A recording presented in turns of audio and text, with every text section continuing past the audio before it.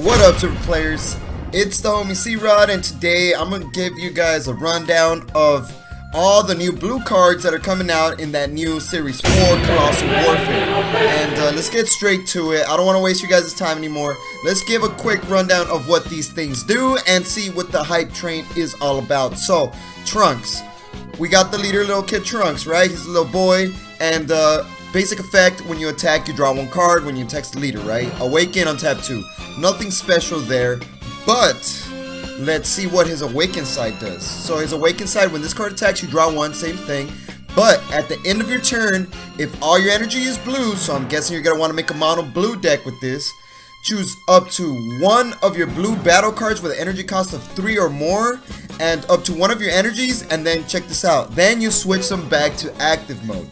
That's pretty darn good. You get one energy and one battle card back to active mode, which is in turn very useful. And then we got Hero Degorn. Sorry if I said that wrong, but this guy is amazing because he's kind of like that Golden Frieza. When this card attacks the leader, you may choose one battle card from your hand and place it in the drop area. Alright, so it's good for overround because you're throwing things in the drop. And then if you do so, you draw 2 cards. So it works very well. Untap 2 of your energies, Awaken, and then this is where this leader gets kind of pretty darn interesting. So Awaken, Perfection, Hero Degron. Hero Degron, I think I said it right. When this card attacks, draw 1 card like always, and this is the kick. If you have 4 or more energy, your opponent chooses 1 card from their hand and places it in the top of their deck. So in turn, if you play this deck very good, your opponent's going to be drawing the same card over and over again. And that alone is pretty darn annoying. I would hate to play someone that plays that at a prestige level, because then I'm going to be drawing the same thing over and over again. Then we got Dragon Fist, Super Saiyan 3, Goku, bam, right there. Barrier, Double Strike. When this card attacks, choose up to one of your opponent's battle card, ignoring the barrier, and return it to the owner's hand. Then choose up to 2 of your energies and switch them to active mode. So on top of you being able to bounce back a barrier, like, I don't know, maybe that King Vegeta, Great Ape, you also untap 2 of your energies, so this guy turns to a 4-drop. So I see this guy being played with that Super Saiyan 3 leader more than any other leader. And then next we got Sneak Attack Son Goku. When you play this card, choose up to one of your opponent's battle cards and return it to the owner's hand. So that's pretty darn good too. Same thing as Super Saiyan 3. And then City Patrol Great Saiyan Man. So this card has barrier, blocker, and if you happen to have a Great Saiyan Man number 2, you reduce the cost of this card by 2, so it's a 1 cost. Alright, it's nothing that special, but it is 15k power. We got Son Gohan, you know, when he was at college with Videl, you know, doing his thing. Whatever, it's just a vanilla. Quick Dodge Son Goten. He's a blocker. A better Goten option if you do the Mighty Mask. You know, you got a better Goten instead of picking that one vanilla Goten. Then we got Sneak Attack Vegeta. Barrier. When this card attacks the leader, your opponent chooses 1 card in their hand and places it in the top of their deck. Pretty darn good. Combine this with the leader, Hero Degorn. Sorry if I said the name wrong. You attack, put 1 card back, attack with Vegeta, put 1 card back. Damn, this combination is brutal. Then Oath Powered Trunks. Permanent if you have Tapion in the drop or warp. So like I said, it's going to be revolving around with Overwhelm. This guy gains Double Strike and Barrier. And he's 20k, and he goes back to active mode at the end of your turn. So he's a 20k Double Striker Barrier that's going to continuously be attacking.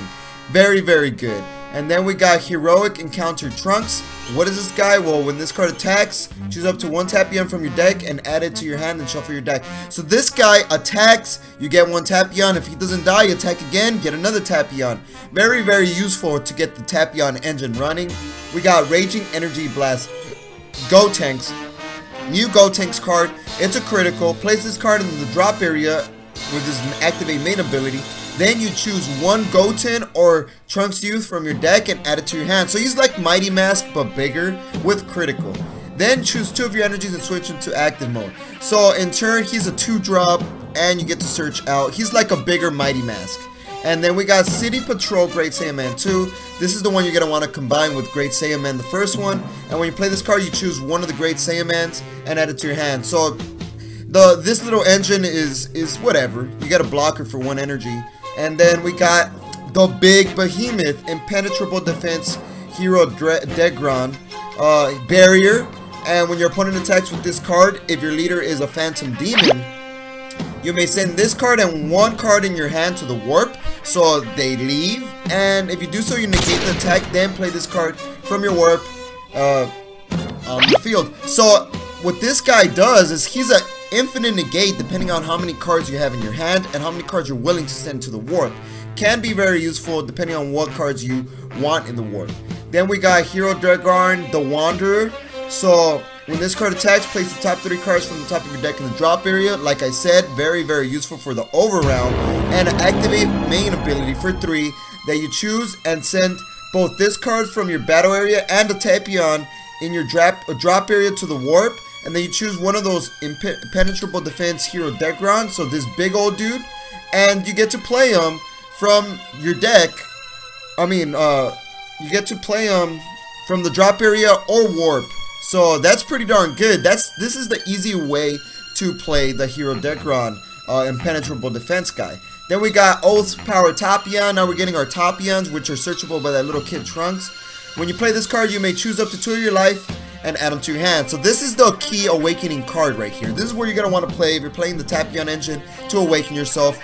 This is pretty what you're going to want to search with the Trunks. Choose up to 1 of your opponent's battle cards with an energy cost of 5 or less and place it on the top of the owner's deck. So it's looking like you're going to be putting a lot of things on top of your opponent's deck, which in turn can pretty much screw your opponent over because you're going to be drawing a bunch of the same stuff and they could get stuck if you do it in the right way.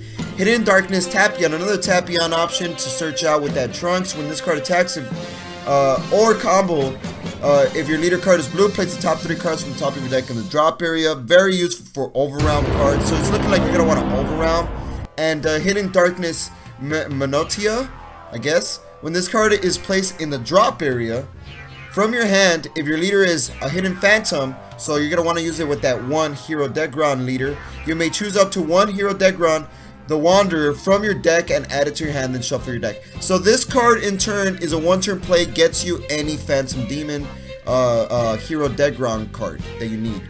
And Hayo Emissary of Flame. This is our super combo. It's a very darn interesting one because when you combo with this card, if your leader is a phantom demon, which you're going to want to use it with a phantom demon, if your life is at 4 or less, you may place 1 card from your hand in the drop area. If you do so, draw 2 cards and take a boost power. So in turn, this card can literally save your life. Just drop 1 random card you don't need, draw 2 cards, and now you got a little buff too. So could in turn save your life. And then we got Phantom Flame Cannon. Activate main. If your leader is Hero Degron, it gains 10k power for the duration of the turn. Then choose up to 1 card in your opponent's hand and place it in the top of the deck. So another more of placing top of the deck card. So I'm telling you, this deck is looking very darn good. And then we got Ectoplasm. Counterplay. So when your opponent plays something, you counter it. Choose up to 1 Hero Degron in your battle area. Send it to the warp.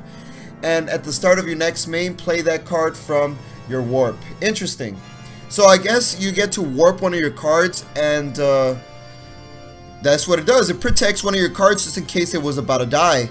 And then last but not least, the legendary flute, you know, the magic flute. What does this thing do? If your leader is blue, choose up to 1 of your opponent's battle cards with an energy cost of 3 or less and return it to the owner's hand. And if your card, if that card was your own battle card, draw 1 card.